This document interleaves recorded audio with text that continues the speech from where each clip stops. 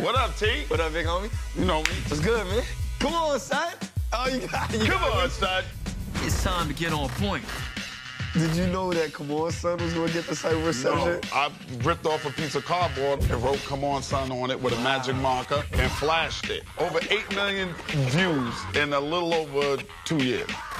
What are some of the keys to your success? Keeping with your family and friends is the most important. Man, keep your feet grounded, keep your belief in God, and work hard. Here I'm still doing what I want to do, and I'm still enjoying it. What do you think about hip-hop now? I love every minute of it. I think there's some really great MCs. When you usually talk to people that's from the old school, they always want to complain about new school hip-hop, and they act like we ain't have nobody that was whack. Yeah. You know what I mean? It's going to be whack in every generation. They slide right out the door, too. Come on, son. Yeah.